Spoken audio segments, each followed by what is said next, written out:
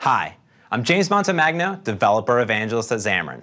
And today I'm going to show you how to leverage your C# and .NET skills to build out beautiful cross-platform, native iOS, Android, and Windows apps in C# with Xamarin, and create great cloud-connected experiences with Azure. Now I'm going to take you through the entire Xamarin platform, start to finish, and show you how to build out those great apps inside of Visual Studio, and then connect them up to the cloud with Azure. And of course, I'll show you right where to get started. Now we're going to focus on the Xamarin platform, designing, integrating, and deploying our iOS, Android, and Windows apps written fully in C# with Xamarin. And our approach to mobile development is extremely unique. Build a shared C# backend for all of your applications. Your models, view models, RESTful service calls, SQL databases, Azure calls, all shared across all your applications. Then we give you the tools to build out a great native iOS, Android, and Windows user interface. 100% native with 100% API access. If you're wondering how that looks, imagine today in the Windows world. You just have amazing .NET libraries that we know and love. Here's just a few of them: System Link, XML, Net. When you want to go to UWP or any other Windows platform, you download an SDK, you get some new APIs to mess around with. You can think of it the same when you go to iOS and Android with Xamarin. You get everything you know and love about .NET, but you have 100% API coverage for every API in iOS and Android. And create these great C# bindings around everything like MapKit and UIKit, and give you C# features such as async await, lambdas, link support. So everything that you know and love of C#, but accessing native iOS and of course Android APIs. Now it's never been easier to get started with Xamarin. When you install Visual Studio 2015, simply select Custom, and then on the next screen, select Xamarin. You're good to go. Now if you've already installed Visual Studio, simply go to xamarin.com/download for our full universal installer. Now when you do that, you're going to have access to our great iOS and Android designers built right into Visual Studio to design and then deploy your applications. Let's take a look at getting started with Xamarin inside of Visual Studio. Here we are inside of Visual Studio 2015. Now I already have Xamarin installed, and when you install Xamarin, you'll get some new project templates when I go to File, New Project. Here we'll see some new Android templates, iOS, and cross-platform. Now I've already created a blank application, and you can create one with either a portable class library or shared code project. Now the application I'm building is called Coffee Filter. It's a cross-platform application that finds the closest coffee locations to me. And if you know me, I love coffee. So let me just go ahead and show it to you really quick.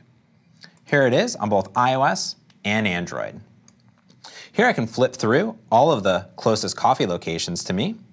When I find one that I like, maybe such as Regent, I can go ahead and tap on it and navigate to some more details, including some nice parallaxing, get some reviews, photos, and even if I want, get a nice panorama view. I can do the same exact thing over on iOS. Now let's see how this application was actually built. So over here inside of our Solution Explorer, I have my Coffee Filter solution with Android, iOS, an Apple Watch application, some UI tests to actually test my user interface and test those on the Xamarin Test Cloud, a Windows application, and my shared code. Now we'll focus on the shared code, and this is where my models and view models live. Now the first thing that I've done here is actually gone in and installed a bunch of NuGet packages into my iOS, Android, and Windows app, including some Google services, HTTP clients, JSON.NET, and some cross-platform plugins such as connectivity, external maps, and our geolocator to get our cross-platform geolocation from a single line of code. So let's look at that. So here we are, back into our shared code. I have my models and my view models, and here's my Coffee Filter view model for that main page. I have a few query URLs to actually query the Places API. Then I have a position and some places that I can data bind to. I can calculate my distance to the place by passing in a few parameters, navigate to a shop externally when I want to navigate and get directions, simple from an API that'll launch Bing Maps or Google Maps or Apple Maps. Here we can use some member body expressions to get our connectivity, and of course, we can get our location with crossgeolocator.current.getPosition. That'll give us our latitude and longitude. And of course, we'll finally use HTTP client and JSON.NET to query all of those places with a simple API call. Then we'll read it back and use our Elvis operator to do some null checking along the way. Then we have to build a little bit of user interface for our code behind. First, let's look at the iOS project. And under Views, we have a bunch of code behind for our views and our main storyboard. This is a high-level overview of our entire application. We can see from tabs to details to our actual scroll views for our maps. I also have, like I noted, an Apple Watch application that happens to have another storyboard file, but this time a little bit more minimal, just for our few screens that we have when running on the watch. And finally, our Android application. Under Resources, we'll find all of our drawable image assets and layouts, such as the fragment that we saw to put the star rating and the distance. We can look at our code behind here, which is our Android XML. And of course, we can design layout, portrait, and actually test out our grid lines to make sure we're following the great material design guidelines from Google. Now, let's go ahead and look at the application one more time. Here it is, a beautiful cross-platform application with a shared C# code behind built with Xamarin. Now, we just saw building those great native iOS, Android, and Windows apps in Visual Studio with Xamarin, but what about creating a cloud-connected experience? That's where Azure Mobile Apps comes in. On the one side, you have your iOS, Android, and Windows applications, and you install the Xamarin and Windows SDKs. This gives you a nice REST API that's exposed to access things like any of your SQL databases, user authentication with Facebook, Google, or Azure Active Directory, and push notifications. And the great part here with Azure Mobile Apps is you get full online and offline synchronization, handled for you automatically. And then you have a full access to your own custom backend code, so you can customize and modify anything that you want. And it's super simple to get started. Simply download the NuGet packages and create your mobile service client. Then, to create some tables, all you got to do is create a SQLite store, define a table, and create it. Now, when we want to add or remove any items, simply to get all my stores, per se, asynchronously, pull asynchronously. Then, to add a store, insert it, pull the current version, and synchronize. Let's just see how easy it is to get started with Azure Mobile Apps and Xamarin to create great cloud-connected experiences. Here we are inside of the Azure portal. Now I'm creating an application called My Shop, one of our pre-built applications, enabling any store to create an application for themselves so their users and their customers can browse locations and leave feedback. So it all starts here inside the Azure portal. I've created a brand new mobile app called My Shop Demo, and we can see in real time are all the requests coming into the application. Now, once you have this created, simply click Add Client. You'll see Xamarin, Xamarin iOS, and Xamarin Forms. It'll show you how to download Visual Studio, Xamarin, and get off running with the server and the project. Now I've already done that, so I'm here inside of Visual Studio 2015. And what we'll see is a full cross-platform application called My Shop. I have all of my code inside my portable class library with my models, view models, and views, and then my Android, iOS, and Windows application. Let's take a look at the Azure Data Store. This is using Azure Mobile Apps to create a mobile service client and create a brand new store table and feedback. Let's look at the store really quick. And here we can see some properties, version numbers, name, location, street address, and even images to display. Now I want to go ahead and create my tables. What's nice about this is using a SQLite store for online-offline synchronization. I simply create my two synchronization tables for store table and feedback. Then I have a simple way of simply adding some feedback by inserting it, synchronizing, and returning the current feedback, getting a list of feedbacks, or even deleting them. All the calls are really simple.